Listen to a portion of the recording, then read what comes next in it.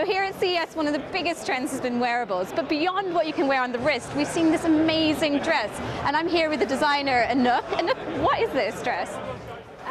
It's a robotic spider dress. So as soon as you walk into her personal space, she starts to attack you. So let's try. Oh yes. Yeah. Can you tell us about the sensors on the dress?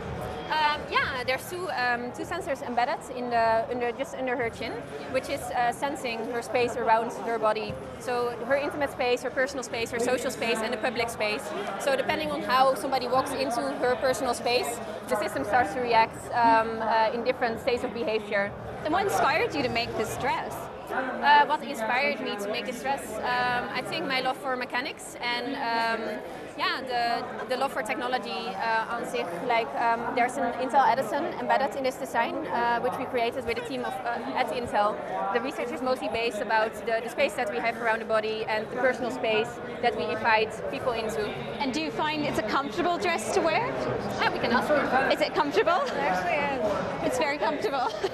Fitted to my body. It's a beautiful dress.